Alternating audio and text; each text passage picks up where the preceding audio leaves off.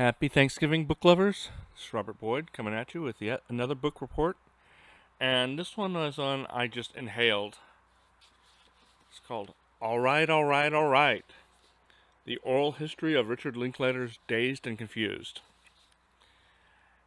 And it is by Melissa Mayers, I should say. And it is exactly what the subtitle promises.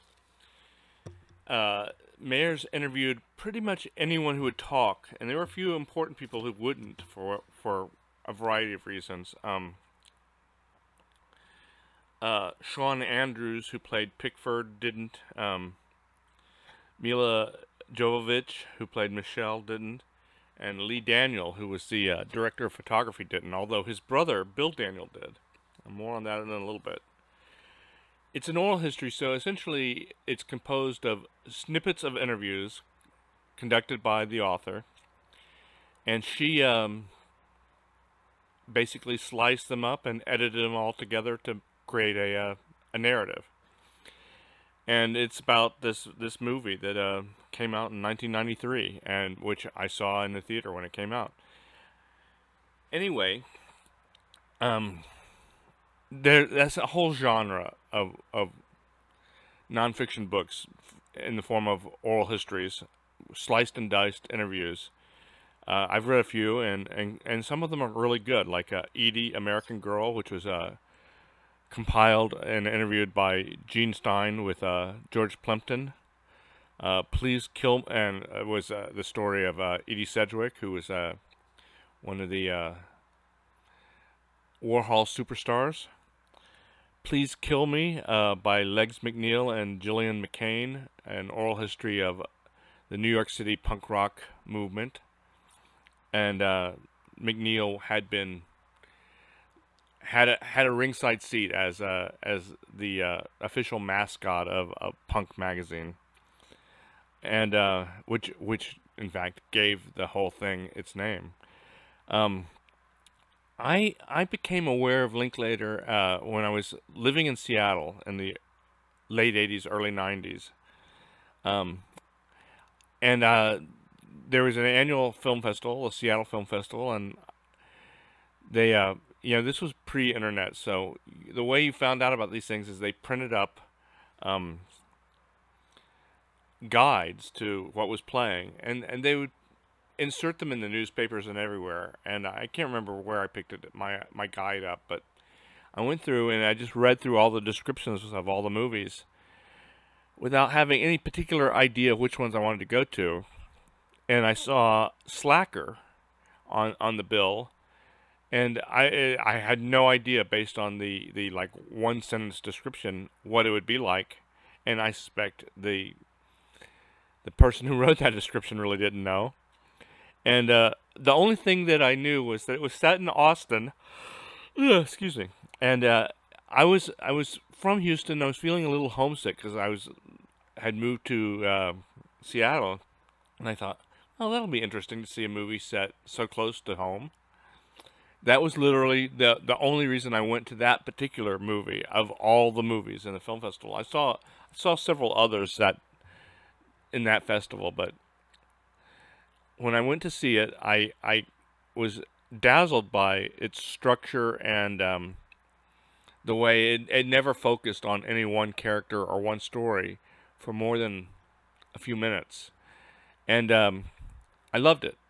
And when it was over, Richard Linklater, who was, now he's an old guy like me, but at the time he was in his 20s, and he bounded up on stage. And he was obviously energized by everyone's applause. And people asked him some questions, including one that I thought, in retrospect, was an astute but not obvious question, which was he influenced by Eric Romer? And he waffled on that, but he said, yeah, I love Romer. I've seen all his movies. And so he said, yeah, it probably was influenced by Romer. But what that told me was that he wasn't like some punk rock kid. He was somebody who had a deep knowledge of movies. and that, in fact, if you read his biographies and in magazines or whatever, that's really how he got his movie education, was being part of a film society in Austin. He wasn't a film student or anything. And so I filed that away as a great movie by a great filmmaker, and I knew I wanted to see more movies by him. And then by 1993, when Dazed and Confused came out, I was living in Portland, Oregon. And when I heard about it, I said, okay, guys, let's go. Me and my friends all went and saw it at a theater downtown, and I was fucking blown away. I thought it was awesome. I loved it. And I've seen it many times on cable since. And before I read this book, I rewatched it for, I don't know, probably the 10th time. At the time I saw it in the theater, Matthew McConaughey and Ben Affleck and so on, they weren't stars. They were nobody. In fact, I remember thinking after watching it that I thought Ben Affleck was kind of an asshole. Admittedly, in the movie he played a dumb, violent jock who enjoyed inflicting pain. So he was a bully, and it's a mistake to confuse an actor with the characters he plays. But I didn't really have anything else to go on. And for years after that, I thought, that guy's an asshole. But I had no real reason to think that, except that my first impression of him was as an asshole. Like I said, they talked to pretty much everyone, and it gets into the details of how the filming went, how it was like kind of like a all the actors were put up in a hotel in downtown Austin, right near the river, and they were all in their teens or early 20s. And it was like a college dorm situation. I mean, they partied like crazy, and it sounds fun in retrospect. And I think some of them, I think there were antipathies between some of them, and friendships, and so it had kind of a high school vibe. They formed cliques, so to speak.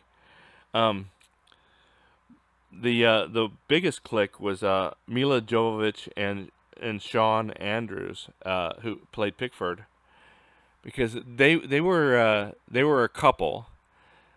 Andrews was in his 20s, and Jovovich was only 16, so that was kind of creepy. And Andrews apparently thought he was hot shit. He was going to be like the next big star, and he's really good in this movie. Hey, man. Aren't you a little bit early? Yeah, about an hour and a half, man. See, I want to get here by early, see if anyone's here, man. I got this little action happening tonight, man, if you know what I mean. So I guess you got the wrong house.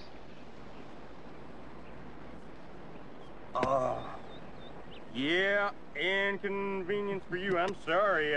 Brought Mr. Pickford all together. Hey, these things happen. Don't worry about it. Ben? Yeah. But he's totally eclipsed by Matthew McConaughey, whose whole part they changed. Initially it was going to be a part with like 2 lines, and McConaughey showed up, and he just was so magnetic and so funny that they kept expanding his role. And there's the famous scene at the end of the movie where a group of them go to the football field to get stoned on the 50-yard line, and McConaughey has his big speech, which I'm gonna show you right now. Man, it's the same bullshit they tried to pull in my day. If it ain't that piece of paper, some other choice they're gonna try and make for you. You gotta do what Randall Pink Floyd wants to do, man. And let me tell you this, the older you do get, the more rules are gonna try to get you to follow. You just gotta keep living, man. Livin. So I've shown you a Pickford clip, and Pickford was good in it, I thought, or Andrews was good in it. And this is the famous Livin clip. So McConaughey, was replaced Andrews for this scene. They rewrote it because I think they decided McConaughey would be better. And it turned out that the reason McConaughey was good on this particular scene, I don't want to psychoanalyze him, but that's what's implied in the book, is that during the filming, McConaughey's father died, which is insane. I mean, how do you keep going? You're in a movie that you've got 2 lines in. How do you stay in? It's not that important. You don't have a career yet. In his case, he was a film student, so he wanted to be in movies, but he wanted to be a movie maker, not really a actor. But he was a trooper, and he kept on working. He kept showing up, and that "just keep living" speech, which he improvised, seems to be like his philosophy about what to do when something happens, like your dad dies in the middle of a movie that you're making. And that kind of the sense that tragedy happens at any time, and you kind of muscle through it. It's sort of a macho attitude. But I mention it because Jason London had almost the exact same thing happen, but it was after the movie was over. So they had finished filming the movie, and almost immediately after that, London's sister died in a car crash. London was the guy who played Pink. And so Pink in the movie has this irrepressible optimism, and I wonder if London would have been able to keep that up if his sister had died while he was making the movie. As it was, his career, never really took off after that. And I think part of it was because of a sense of, I don't know, guilt and depression, maybe? I don't know. I don't want to psychoanalyze. And the author, Melissa Maris, doesn't psychoanalyze. She lets everyone speak for themselves. If some of the actors and crewmen and so on psychoanalyze each other, that's a different thing. But in any case, Jason London seemed like after that movie he could have been a star, but it never happened. Rory Cochrane, who played Slater, the stoner dude, seemed like he could have been a star, but he afterwards apparently he was offered a string of roles as the stoner dude, and he just didn't want to do that. And I can understand not wanting to be typecast, and consequently he's had like a minor career. The ones who stayed in acting, of the ones who stayed in acting, Mila Jovovich obviously has become a superstar, and Matthew McConaughey and Ben Affleck, and Parker Posey's become if not a superstar, at least a star. And everyone knows who she is. And the rest of them, Joey Lauren Adams had a bit of an acting career after that. And Anthony Rapp, who plays Tony, one of the journalism nerds, he had a lengthy career, but he wasn't really a movie star. After Dazed and Confused, I saw him when he was in Rent. He was one of the guys in Rent, and I didn't know who he was or anything. I just saw him with my family on a New York vacation, and now he's plays a guy who's in Star Trek. And so he's on a TV show, and I see him every week. So some of them have had successful careers, and some of them who seem like they could have had successful careers really didn't go on to make a big mark on things. Like Michelle Burke Thomas, who played Jodie, she seemed like she could have been a star. And some of the younger ones didn't end up staying in acting.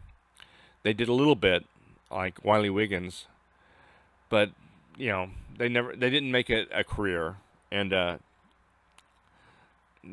that's fine. a bunch of teenagers, and they literally, almost all of them were teenagers, except for the ones who were in their 20s. You know, you're allowed to, like, not do this. And if you hit the jackpot like Matthew McConaughey did, you know, you become a star almost instantly. And McConaughey was the only one who really became kind of instantly famous and almost immediately started getting these starring roles. It took Ben Affleck a while after this movie to really become the Ben Affleck we know now. Anyway, one of the people interviewed in this, one of the people who wasn't interviewed was Lee Daniel, the cinematographer, the director of photography. He had done that for Slacker and Dazed and Confused, and I think he worked on some other Richard Linklater movies. But you get the impression that he had a falling out, and you don't really find out why. But his brother, Bill Daniel, is interviewed. And when I was reading his interview, I kept thinking, is that the Bill Daniel I know, the photographer? So after reading the book, I sent him an email, and I said, hey, Bill, are you the guy who's in this book, All Right, All Right, All Right? And it turned out he was. And I know Bill. I have one of his photographs, and I published some of his stuff in my magazine, my one-issue magazine, Issue. And I've been to his, when he used to live in a combination studio / crash pad in a warehouse in Pasadena. And I visited him there a few times. And now he lives in New Braunfels. But he's in the story, he's in the book because he told Linklater a story about he and his high school friends stealing a Ronald McDonald statue and then painting it like Gene Simmons from Kiss, which Linklater essentially imported whole hog into the movie. He filmed this whole sequence where they steal, and they couldn't get permission to do a Ronald McDonald, but they steal like a couple of colonial, figures who were statues in front of a bank, and then they paint their faces like Paul Stanley and Gene Simmons from Kiss, and then apparently the part of the story was that the cops were gonna bust someone for that, but they dropped that, and so the statue bit appears briefly in the movie, and I'm gonna show a clip of that now. Whoa, Gene! Nice tongue. Who painted him? Mostly Michelle. And that comes from Bill Daniel. Bill Daniel is a great photographer and a great documenter of the punk rock scene in Texas and in California. So anyway, that's All Right, All Right, All Right. And if you are a fan of the movie, you'll enjoy it. I enjoyed it. It's slight. It's light reading. But happy Thanksgiving.